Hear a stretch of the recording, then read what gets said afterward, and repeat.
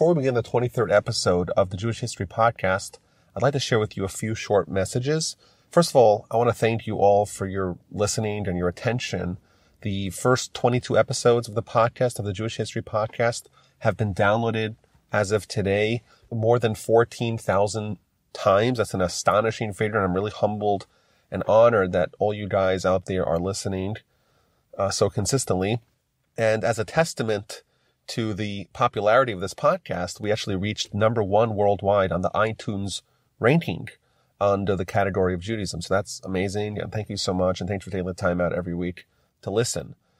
I have a few short requests. If you like the podcast, do me a favor, share it with a friend or friends, people that may be interested in this as well. Also, go to iTunes and subscribe if you have not yet done so. And please rate and review the podcast. It really helps us. Those ratings and reviews helps the podcast be found by other people. And of course, as always, if you have any questions or comments, do not hesitate to email me at rabbiwolbe@gmail.com. I would love to hear from you. Thanks and enjoy. Tonight's topic is another one of the great Jewish personalities, a towering figure over the next era after the Geonim. That's the era known as the Rishonim. And this is the greatest Ashkenazi Rishon, and that, of course, is Rashi. And we spoke about a little bit last week regarding the migration of the great Torah leaders and the beginning of the Ashkenazic and Sephardic Jewish communities. Last week we spoke about the 4 captives. Amongst the captives was Rav Chushiel Gaon. He ended up in Morocco, and his son is the crossover figure known as Rabbeinu Hananel, and he was one of the first of the Rishonim, and at that cutoff point between the Geonim and the Rishonim, and he wrote a revolutionary commentary on the entire Talmud. It was the first of its kind, and indeed all future commentaries which are going to come really fast in the era of the Rishonim are going to use Rabbeinu Hananel's commentary as the point of departure for their commentaries on the Talmud. And this is really emblematic of the era. There's going to be many, many commentaries written on the Talmud once the era of the Geonim ends and the era of the Rishonim begins. Rabbeinu Hananel, he heads a large community with a big yeshiva in Tunisia. One of his students is one of the most influential and impactful Jewish leaders in history, Rabbi Yitzchak al-Fassi, Rabbi Yitzchak from Fez, known by his acronym, the RIF. And he would end up moving to Spain and heading the huge Spanish Jewish community. The Hebrew word for Spain is Sfarad, i.e. the beginnings of the Sephardic Jewish community. Now the RIF is also going to be a personification of the role of the Rishonim, because his magnum opus, his major work, a work that is published until this day in the back of every volume of Talmud, the book of Halachos, which is extracting the law out of the Talmud. We've spoken about in the past how the architects of the Talmud managed to insert into the vast corpus of the Talmud all the halacha, all the practical application of the law. But it's all buried in the give and take and the flow of the Talmud.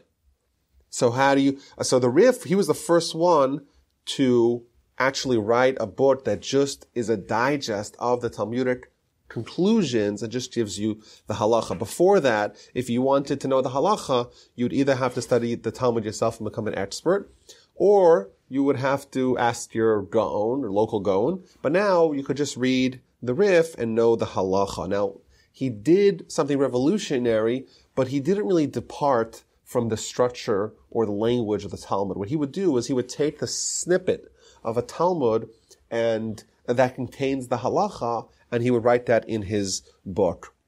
But this, again, we see is a change in the focus of the great rabbis, whereas the Gaonim did not write these kinds of books, comprehensive books of halacha or comprehensive books of commentary on the Talmud. That now begins in earnest in the early eras of the Rishonim.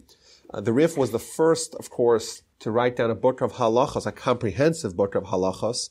It's now going to be a whole era of 500 years of doing that. And the Rif's spiritual and halachic heir, the Rambam, of course, is going to take this into a whole new stratosphere.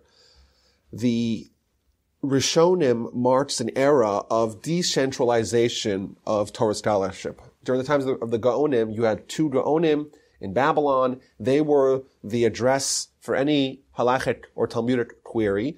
And now that era is over. We no longer have two Geonim that headline the leadership of the people. Jews are now spread out everywhere. Jews are now in Spain, in North Africa, in Egypt, of course in Israel, still a huge bastion in Babylon. And there's the rise of the Ashkenazic communities in Europe and the breakdown of the communications that is going to allow for the division on one hand between the Ashkenazic and Sephardic communities, but also an emphasis on explaining the Talmud, commenting on the actual flow of the Talmud, and additionally standalone works of Talmudic halacha. So from the very beginning, the very earliest of the Rishonim, Rabbeinu Hananel, who is the son of one of the four captives, and his student, the Rif, both of them are of Sephardic origin. One of them writes a commentary on all Talmud, and one of them writes a book of halacha on the Talmud. Now, both efforts are going to be very quickly eclipsed by their successors. The Rif moved to Spain, and he lived a very long life, and he died when he was around 100 years old. His student, Rabbi Yosef ibn Megash, known as the Ri Megash, was his successor. And the Ri Megash had a student of his own by the name of Rabbi Maimon, whose son, of course, is the Nesher HaGadol, the great eagle, the Muvchar Hamin HaNoshi, the choicest of the human species, sometimes called the man of the millennium. Of course, Rabbi Moshe ben Maimon, Rabbi Moshe, the son of Maimon, known to us as the Rambam. The Rambam himself writes that he considers himself a disciple of the Ri Megash, even though when the Ri Megash died, the Rambam was only 3 years old. Now, the Rambam was very talented, but you don't imagine he would learn all the Torah before he turned 3. But the idea being that the Ri Megash taught his father everything he knew, who taught it to him. And thus we find a direct link from the greatest of the Sephardic Rishonim, the Rambam, back to the era of the Geonim, the Rambam's father and his father's teacher, the Ri Megash, to the Rif, to Rabbeinu Hananel, to Rabbeinu Chushiel, who's one of the Geonim. And he, of course, is going to take what the Rif began, a systematic, organized, codified work of halacha extracted from the Talmud, and going to take it to greater heights, an entirely different level. That's on the Sephardic side. The Ashkenazic community is also going to see its founding after the end of the Geonic era. Rav Haidon, we spoke about him last week, he was one of the last, or the last of the Geonim, and he had a student by the name of Rabbeinu Gershom Meor Hagola, sometimes called Meor Hagola, sometimes just called Rabbeinu Gershom. Meor Hagola means the light of the exile. And he moved from Babylon to France, and he established a yeshiva there, and he is the first of the Rishonim in the Ashkenazic world. He's very famous because he made 3 edicts that became binding for the entire Ashkenazic Jewish community. Notably, he prohibited polygamy. Polygamy by the strict letter of the law is permitted, but he determined that it's no longer tenable for men to have more than one wife. And he said from now on, for all Ashkenazi Jews who are under his sphere, his jurisdiction, his halachic jurisdiction, because he was the rabbi, the Meor Hagolah, the rabbi of all the Ashkenazi Jews, they can no longer have more than one wife. Should they desire to have more than one wife, they would need to get what's known as a heter mea rabbanim, a permission of 100 rabbis. You have to have 100 rabbis from 3 different countries to sign off on a temporary allowance to marry more than one woman. Today it's a lot easier because there's a lot of communication between the various different countries. But 1,000 years ago, to get 100 rabbis to agree on anything much less 100 rabbis over 3 different countries to agree on signing a waiver against this edict would be very difficult. Additionally, he prohibited unilateral divorce. By the strict letter of the law, a man is the only one who has the responsibility to determine when it's time to sever ties between him and his wife. That's by Torah law. He declared, and it became binding for Ashkenazic Jews, that the wife must sign off as well. And lastly, in a totally different realm, he made a curse against anyone who reads someone else's mail. Now, these laws were accepted by those who were under his jurisdiction, i.e. the Ashkenazic Jews, but the Sephardic Jews, they did not accept it, and therefore, until recently, it was not terribly uncommon for a Sephardic man to have more than one wife. Now, he had a student, Rabbi Gershom, who was known as Rabbi Yaakov ben Yakar, or the Ri ben Yakar, whose student and the subject of tonight's discussion is Rabbi Shlomo Yitzchaki, known to all as Rashi. So it's important to note, before we get on, the connection between the previous era and the current era. The Rambam traces it very easily back to the Geonim, and Rashi's teacher Rabbi Gershom made the trip from Babylon to Israel. Rashi, of course, is going to go on to write the most comprehensive and exhaustive and acclaimed commentary in the Talmud, and he's going to take what Rabbeinu Hananel started, the idea of a great rabbi of a generation, to write a commentary, an exhaustive commentary in Talmud, and he's going to take it, again, to unseen heights. At this time, we see two emerging communities, the Ashkenazic community in Europe, primarily France and Germany, and the Sephardic community in North Africa, Spain, and the Middle East, and they are separated. Generally speaking, the Ashkenazim were under Christian rule. The Sephardim were under Islamic rule, and there was constant fighting, and that meant that efforts to reach out from one community to another community could be treated as espionage, and the perpetrator would be executed by the authorities. So that created this barrier between the Ashkenazic and the Sephardic communities, and that's why at this time each community concurrently flourished and developed independently and almost unaware of each other, and as a result, all the developments, all the traditions and customs and edicts that were accepted in one community were not accepted, maybe even weren't aware of by the members of the other community. And therefore, at this time, we see this split, and that's why the customs, they diverge from each other at some point. Now, for our discussion, it's clear that Rashi did not have access to Rabbeinu Hananel's commentary on the Talmud. It's one of the great what-ifs of history. What would have happened had Rashi had access to Rabbeinu Hananel? Maybe he would have understood the Talmud and commented on it differently.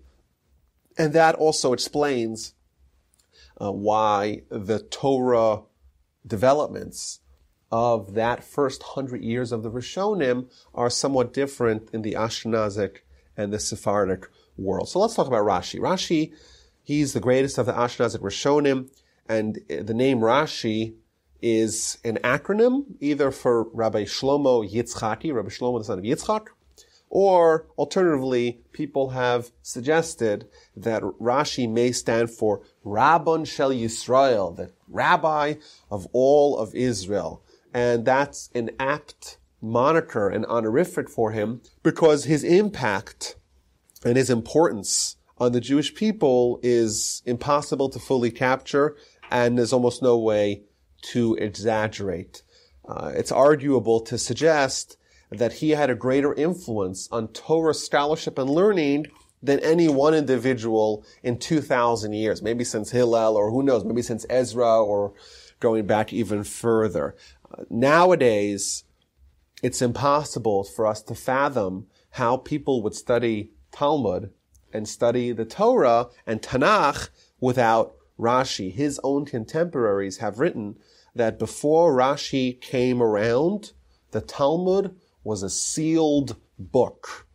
It was inaccessible. Maybe there were individuals studying it, people who were great intellects, or people that had great tradition, or the great yeshiva students, but for the masses, it was inaccessible. Comes along Rashi, and he makes Jewish learning, Jewish study, especially study of the Talmud, accessible, and of course, the Torah as well. And this is ever more critical once the Jewish people are being decentralized. The central authority of the Geonim ends. No longer, people are more independent. People are going to need to learn Talmud much more independently, and therefore Rashi arises to make it easy and accessible and user-friendly, make the Talmud easy and accessible and user-friendly for everyone. He was born in 1040 in Troyes in France. That's only 2 years after Rav Haidon died in 1038. His father, Rabbi Yitzchak, is a direct descendant of King David, and there are some really interesting legends surrounding his birth. His parents were childless for a long time, and his father, one of the stories tells that his father had a priceless gem. How he got this gem, the sources differ. Some suggest that he was a gem merchant, and he had this really special stone. Others tell the story that he had found the stone. Regardless, the local bishop wanted to buy it for him. They were willing to spend an exorbitant amount of money to buy it. The problem was it would be used for idolatry. Would it be used, some suggest, as an ornament for the church or as clothing for the bishop. Either way, Rabbi Yitzchak refuses to sell it. They corner him in the ship, and they try to take it from him by force, and he pretends that it slips out of his hand, and he essentially throws it overboard, and he forfeits all of that wealth. And at the time, a prophetic voice announced, Rabbi Yitzchak, you forfeited a brilliant gem for God's honor. You will merit to have a brilliant gem, a son who will illuminate the world with Torah. That's one legend. Another legend is that during his gestation, his mother was in Vermeisa, in Worms in Germany, and she was walking in a narrow street, and two carriages, one from either direction, began barreling towards her in this really narrow street, threatening to crush her. And she pressed against the wall, and miraculously a crevice formed in the wall to protect her from the danger. And there are accounts of communities who would look at that particular wall that had a crevice built in, and that was the wall where Rashi was saved while still in utero. Now, not much is known about Rashi's early life. We know is that his father was his first teacher, and as a teenager, he went to the center in Germany where Rabbeinu Gershom had opened up his yeshiva. Now, some suggest that as a testament to his father's teaching, the very first comment on the Torah, the very first verse in the Torah, Rashi asks a very famous question. Why does the Torah start with the episode of Genesis? We know the Torah is a book of instructions. The word Torah means instructions. And we have a whole description of Genesis, and we have the whole story of Bereshis, and not many lessons, not many laws, not many Torah. So why does the Torah start there? It should start in the middle of Exodus, where it starts giving us the mitzvahs in rapid fire. And he says, Amar Rabbi Yitzchak says, and he gives the famous answer that there will come a time where the non-Jews will question the Jewish people's right to the land of Israel. And they'll say, who's to say that you guys deserve it? And we'll show him Genesis. Look, the Almighty created the whole world, and he chose to give Israel to us. There are those that have posited that this Rabbi Yitzchak that he quotes is in fact his father, who was his first teacher, and he memorialized that by quoting him at the beginning of his commentary on the Torah. Now, he lives in a tense but somewhat safe and stable time to be a Jew in that particular part of the world. Towards the end of his life, we'll see the first crusade begins when Rashi is 56 years old, and he's going to die in 1105. So the end of Rashi's life is marred by the vicious anti-Semitism and persecution of the Crusades. But for the duration, for the majority of his life, there's somewhat of a détente, of a quiet, of a calm before the storm for the Jews in Ashkenaz. And as a teenager, as we mentioned, Rashi went to the yeshiva of Rabbi Yaakov ben Yaakov, the student of Rabbi Gershom, in Vermaisa in Worms in Germany. Now, he studied there for several years. When his teacher died, he continued studying for another year by a different teacher. And it's important for us to get a sense of what they were learning. Like, how were they learning? Remember, the printing press, that wasn't developed until the 15th century. So there were no printed books. So how would people study? People would have to copy the books by hand. You get to the yeshiva, and they're learning a tractate of Talmud. Every student had to write by hand, make a copy for themselves of the entire tractate of Talmud. That was one notebook that they had. They also had another notebook called a kuntris, where they would write the lecture notes and the comments and the explanation of the text that they learned from their teachers. This other kuntris is where Rashi became very famous. And the way it was, the common practice was that every student would write his own kuntris, his own explanation of a particular volume of Talmud, and often these students would trade them. They would sell to if they finish one tractate and there's more junior students who are coming, they would give it to them and they would add their own notes.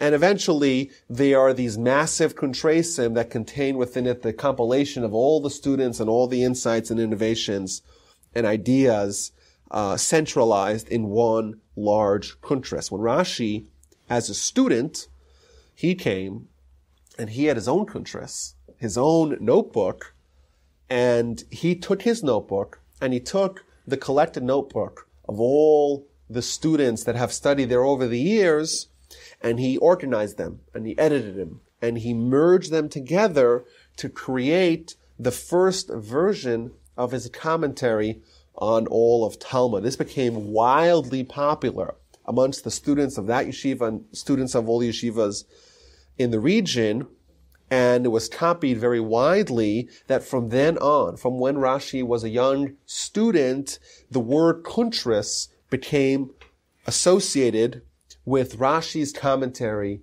on the Talmud, and indeed his contemporaries and those that came afterwards would reference him more frequently than not as the kuntris writes. Now, this was the first edition. He's going to edit it several times.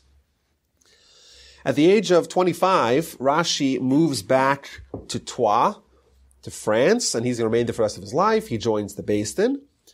And at the age of 30, he founded his own yeshiva in France that eventually became the premier yeshiva of all of Ashkenaz, and it supplanted the yeshivos in Germany. Now, while studying and teaching to the students that flocked to his yeshiva from all over the world, or from all over Ashkenaz, Rashi continually edited and re-edited and clarified and refined and sharpened and honed his kuntris.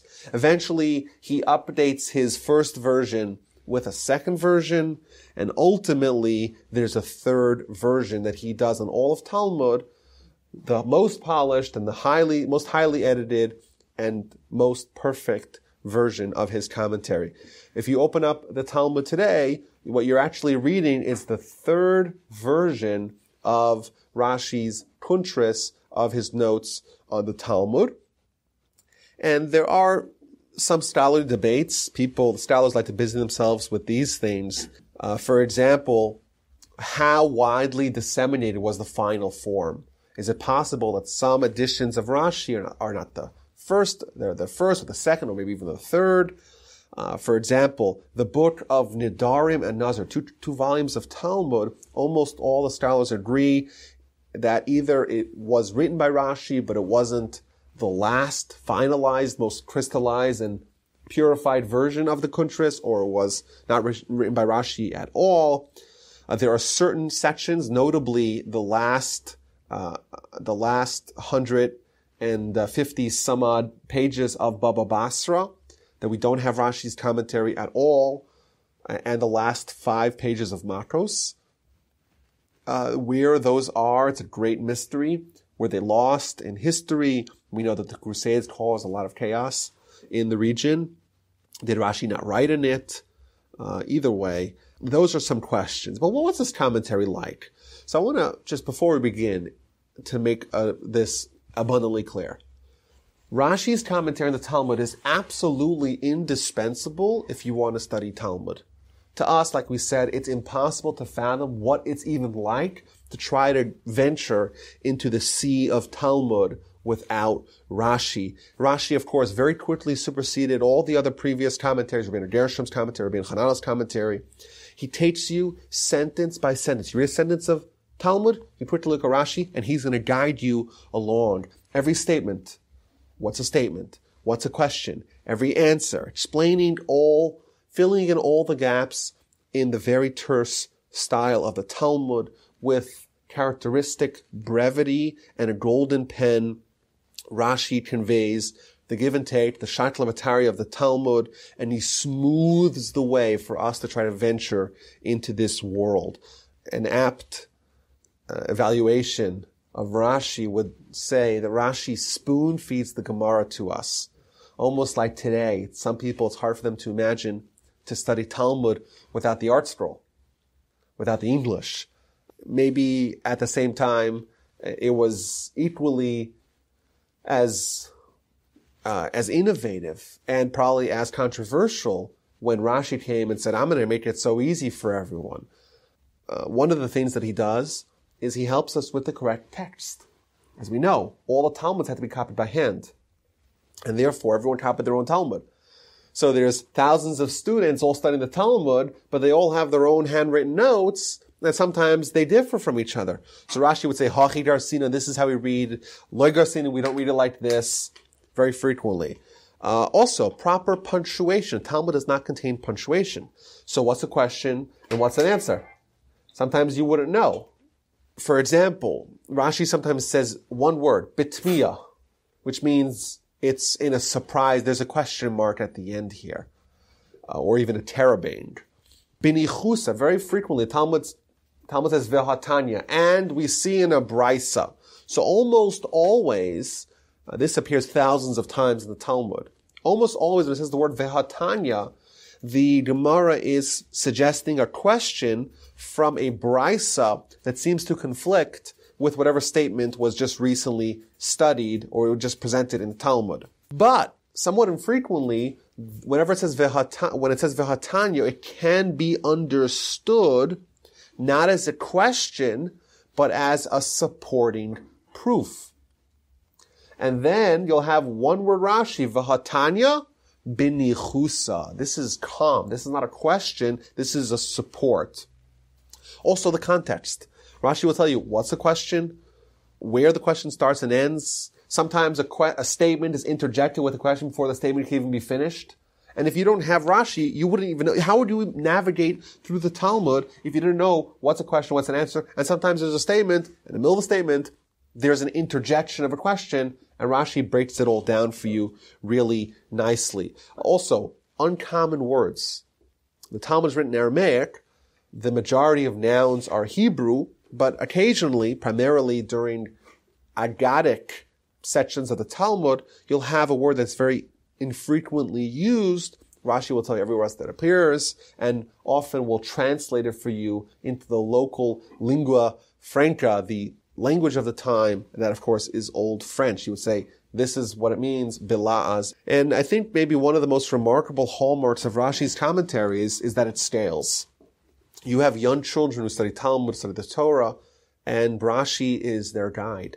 And then you have seasoned scholars who've spent 70 years studying Talmud or studying Torah, and they are challenged by his words as well. In every book of the Talmud, almost every book of the Talmud published, Rashi's commentary will be found in the inner margins of the Talmud. Again, as we mentioned, if not for Rashi, the Talmud would be a sealed book. Now, Rashi took a similar approach in his commentary on Tanach.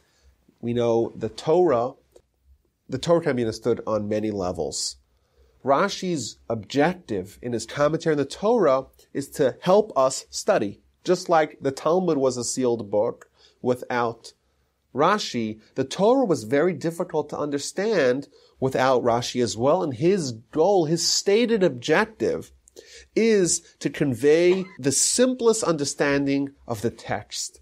In the book of Genesis, chapter 3, verse 8, famously, the verse tells us that Adam and Eve heard the voice of Hashem Elohim in the garden, and they hide. So Rashi says, Yesh midrashei agada rabim. There's many midrashic interpretations. And it was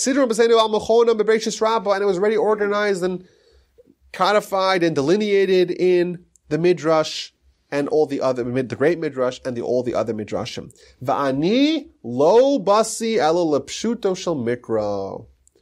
I only came, my stated objective is only to explain the simple understanding of the text. And ula agada hamiyashevet divrei hamikra, and to agadic interpretations that make the words of the text easily understood. Rashi, when there's multiple midrashic interpretations on a verse, he will always stick to the one that is most closely associated with what he interprets as the simplest understanding of the text. Now, what methodology did he use? I think a way to understand this is that any comment that Rashi has, like we said, Rashi is trying to give us the understanding of the text. Any comment that Rashi has, it's obviously because the simple reading of the text is difficult. Now, Rashi, and thus he's commenting, he's explaining to you how to learn.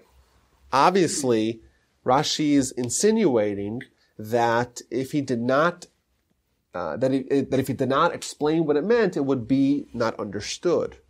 Now, surprisingly, Rashi doesn't tell us his question. He just gives us the answer. So, for example, Rashi could be trying to understand why a particular word appears, why there's an extra word in the verse, why an uncommon word. Rashi knew all of Tanakh by heart, and he would tell you every time the word is mentioned. Very frequently, Rashi is going to explain the grammar. The grammar he finds problematic. And another common example is chronology.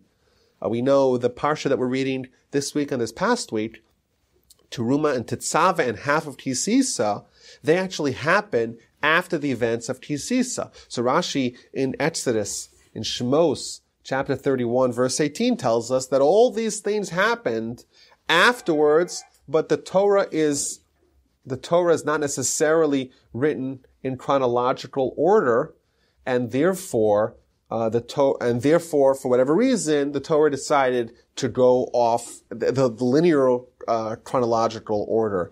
There's actually a series of books, 5 books written called What's Bothering Rashi. And what it does is it deconstructs every Rashi in the Torah and says, okay, Rashi is saying this. Obviously something was bothering him. What was bothering Rashi? And Rashi managed to convey ideas, nuances, questions, and answers using very minimal words. One of my favorite examples is in the story of Exodus, by the 10th plague, the death of the firstborn. So we know it happened at midnight. And the verse tells us that Pharaoh got up. And Rashi says one word, mimitaso, from his bed. And it was always surprising, like, what is Rashi adding? Like, what lesson is being conveyed? And if you think about it, Rashi is invoking the fact that Pharaoh was asleep. Even though Moshe had told him that at midnight all the firstborn were going to die, Pharaoh got up from his bed, and that shows us that Pharaoh did not take to heart, despite Moshe's proven track record, he didn't take to heart his prediction of doom for Egypt and was comfortable enough to go to sleep. That's a one-word Rashi. Rashi doesn't say, well, that Rashi doesn't spell it out for us. And that makes it, the study of it, such an absolute joy. Also, as a testament to Rashi's piety and humility, he was unafraid to admit when he doesn't know something. So, for example, in Genesis and Bereshit, chapter 28, when Jacob is fleeing from his brother who wants to kill him, it says, Vayishlach Yitzchak et Yaakov. Yitzchak sent Jacob. Vayelech Padan Aram. He went to Padan Aram. El Lavan, to Lavan. Ben Besul HaArami. Achi Rivka, the brother of Rivka. Aim Yaakov Esav, the mother of Yaakov and Esav.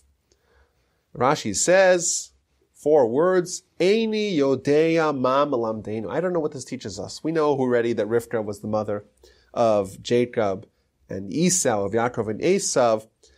And Rashi, in fulfilling of the Talmudic instruction, the book of Brachos, page 4a, where the Gemara says, Lamed Lashoncha, teach your tongue, train your tongue to say, Eini Yodea. Rashi says, I don't know what the lesson is. I'm sure Rashi was clever enough to conjure some lesson of why it says that Rebekah was the mother of Yaakov and Esav, but I think he teaches an even more powerful lesson by telling us, I don't know what the lesson is. Now, Rashi's commentary on the Torah spawned numerous super commentaries, hundreds, certainly perhaps even thousands. Most famously, the Ramban, Nachmanides commentary on the Torah, is actually a commentary on Rashi, and the Gur Aryeh of the Maharal, the Re'im, amongst others. In 1475, 35 years after the Gutenberg invention, we have the first Hebrew book, is actually Rashi's commentary to the Torah. Now, the era of Ashkenazic peace and stability will be very short. In the end of Rashi's life, in 1095, Pope Urban II called on all Christians to march on Jerusalem and liberate it from the Muslims, which they ended up doing successfully. And along the way, they massacred and pillaged Jewish communities. They performed mass forced baptisms, and the behavior of persecution and anti-Semitism that will be endemic to the Christian treatment of the Jews for the better part of the 1,000 years was reaching a fever pitch and was being developed. They marched on to Jerusalem, and they took all the Jews of Jerusalem, somewhere between 900 and 3,000 people. They gathered them into the main synagogues, burnt the whole place down, destroyed the whole Jewish population of Jerusalem. All told, over the several-year trek from various parts of Europe to Israel, the numbers are somewhere between 10,000 and as high as 25,000 Jews are slaughtered. And this marks also a turning point. From then on, there's going to be a lot of hostility from the Christian Europe to the Jews. They're going to suffer a lot, and it's going to affect the Jews very severely. Now, Rashi himself and his community were spared, even though many of Rashi's relatives were killed. And there's a famous legend between Rashi and Godfrey of Bouillon, who was one of the leaders of the crusade onto Jerusalem. Now, Rashi was a very famous wise man and holy man, not just for the Jews, but for the non-Jews. So Godfrey comes to Rashi on his way to Jerusalem, and he asks for a blessing, or he asks for also a prediction. What's going to be with this undertaking? So he goes to Rashi, and he asks him, what's going to be? What about my plan? And Rashi says, you'll conquer Jerusalem, but you won't rule over Jerusalem for that long. And the Muslims will come and fight you back, and you'll flee, and you'll return to Troyes with only 3 horses. And the story goes that he went to Jerusalem, managed to capture Jerusalem. They weren't there for so long. He was named king of Jerusalem. Eventually he had to flee and leave. And he gets to Troyes, and he actually has 4 horsemen with 4 horses. And he says, Rashi was wrong, I'm going to come slaughter them all. And as they're entering the city, a stone gets dislodged from the wall of the city, and it strikes and hits one of the horses, and indeed he arrives to Troyes with only 3 horsemen. Some have suggested that the resurgence of interest of the Christians, and I guess the Muslims as well, in the Holy Land is what spurred Rashi to make sure that his very first comment on the Torah includes a statement of our rights to Israel. The Muslims say they own Israel, and the Christians come along, say they own Israel, and the truth is that God gave it to us. Now, in addition to these monumental magisterial commentaries on the Talmud and the Torah, Rashi also published his own siddur. He wrote many salichos that we still have today. He sent out hundreds of responsa that are still extant. But most notably, he founded the yeshiva, which became known as the House of Rashi, the great yeshiva of the Balei Tosafos, the French and German school comprised of Rashi's descendants. Rashi had 3 daughters. All of his daughters were known for their scholarship and their piety. There's this myth that Rashi's daughters wore tefillin. It's not true. There's no source for it. But what is for sure true is that they each married fantastic Torah scholars. So his daughter Yocheved married Rashi's student Rabbi Meir ben Shmuel. They had 4 sons and a daughter together. And these 4 sons are all members of the Tosafos, the additions. It's the additions to Rashi's commentary. Rabbi Shmuel ben Meir, the Rashbam. The Rashbam is Rashi's grandson. He was actually the one who completed Rashi's commentary from page 28a in Baba Basra until the end. He also wrote his own commentary on the Torah. He actually writes that he's not happy with his grandfather. His grandfather came and professed to always be looking for the simplest understanding of the verse. He didn't do a good enough job. I'm going to do a better job. Rabbi Yaakov was another one of Rashi's grandchildren, and he's known, of course, by his title Rabbeinu Tam, Yaakov Ish Tam, and therefore they called him Rabbeinu Tam. Rabbi Yitzchak, known as the Rivam. His other daughter Miriam married Rabbi Yehuda Bar Nassan, the Rivan, who completed his commentary on Makros. Rashi's 3rd daughter Rachel married another student of Rashi, and these sons-in-law and grandchildren, they continued the leadership of the institution that Rashi founded, and they wrote a revolutionary commentary, like we mentioned, called the Tosafos, or the additions to Rashi's Kuntris. What's really interesting about their commentary is that they managed to get a hold of the Sephardic teachings that Rashi did not have access to, notably the works of Rabbeinu Hananel.